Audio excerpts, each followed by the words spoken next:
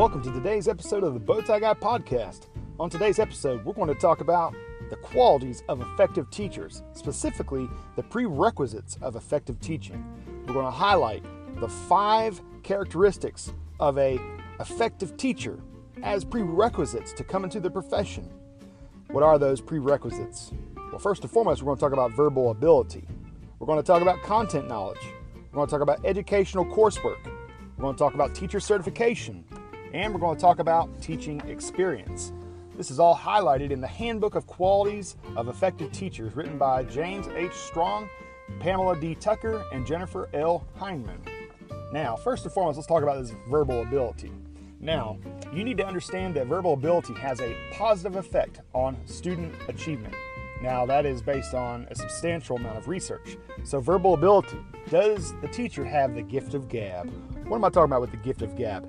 Do they have the ability to articulate and synthesize some high academic vocabulary into child-friendly terms where they can easily manifest that information into something that they can build for transfer? They can transfer that knowledge into different disciplines. Next, let's talk about the content knowledge. So your teachers, your beginning teachers, as a prerequisite, they need to have content knowledge.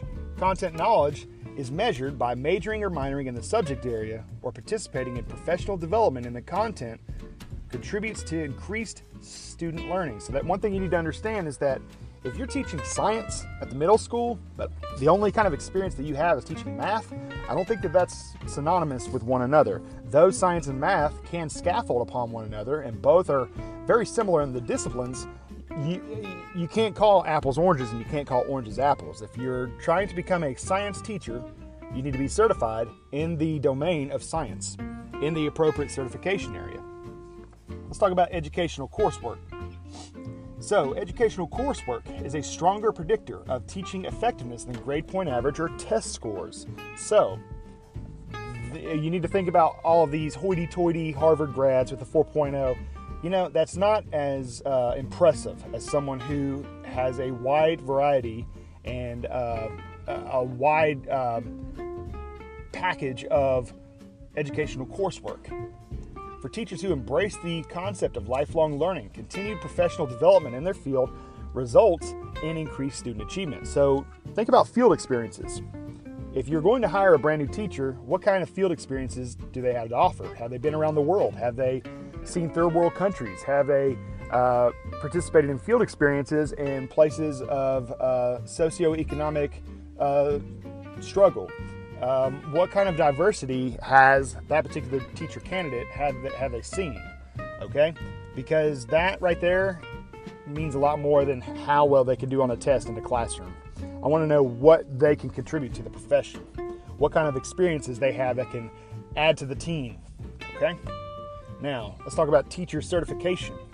Regardless of the type of certification that a teacher holds, teacher certification results in teachers being more effective than their uncertified counterparts. Now, I will tell you this. One thing that you need to understand is that if you are a music major teaching kindergarten through 12th grade, okay, you don't have any business trying to lead, guide, protect, project, lead to infinity and beyond in the realm of achievement in early childhood education. So what am I saying? You need to make sure that you are prepared for what is the mission that you're going to be encountering. You're going to have a mission of addition, or by you not being certified in the appropriate area, are you going to be motivated on the action of subtraction? Because a certified professional more or less will achieve and will perform much better than a teacher who is not certified in their particular content area that they're teaching in. If they're not certified, a teacher that is certified will outperform them every time. And that's based on substantial amounts of research. Last but not least, teaching experience. Now, teaching experience up to a point is influential in teacher effectiveness, particularly in the areas of planning, classroom management, questioning, and reflection. Now, that's based on lots of research. Okay, now what does that mean? So you need to understand that you can't teach experience, all right? You can't teach experience at all. But I want to thank you so much for tuning in today. We will holler at you later, but those are 5 prerequisites for the qualities of effective teachers. The podcast you just heard was made using Anchor. Ever thought about making your own podcast? Anchor makes it really easy for anyone to get started. It's a one-stop shop for recording, hosting, and distributing podcasts. Best of all, it's 100% free. Sign up now at anchor.fm/new. That's anchor.fm/new to get started.